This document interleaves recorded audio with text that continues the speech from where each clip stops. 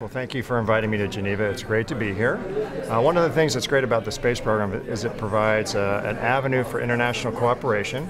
And of course, Geneva is the center of many international organizations. So our space program really brings together different nations. So I've come here to talk to people about that international aspect of the program. As you know, CERN is close by, another great example of international cooperation. That the first person to walk on Mars is already alive today.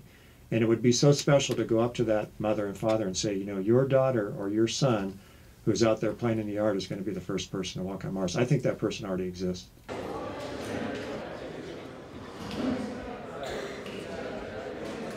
Well, Isaac Newton says that if I touch this wall in space with my finger, I will fly across the room with no effort until I come to this wall, and I can touch this wall with one finger.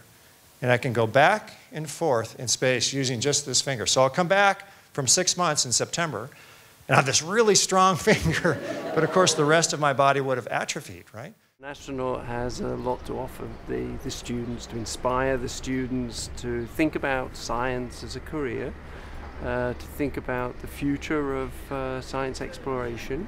I think to just inspire students to achieve their goal.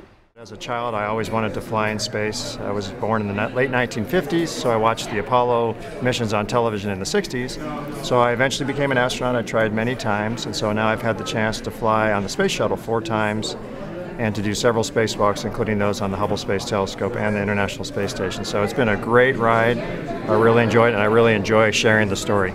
So people ask us, will we step on Mars? Absolutely. Absolutely. The question is it 10 years from now or 20 years from now? And here's the last thing to ponder. It's probably likely, in most of our opinions in the space industry, that the first person to walk on Mars is alive today. It's a little kid somewhere. Okay?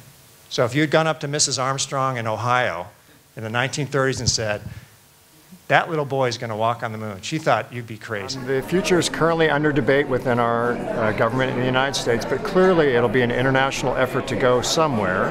I think anywhere we go in the future will require a multinational effort.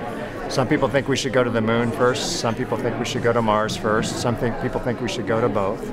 But the United States will develop a new system to follow up the space shuttle, and we're already working with our international partners to determine what they can also contribute in terms of expertise. So we will go somewhere together, and it's going to promote world cooperation, which is really one of the highlights of the space program.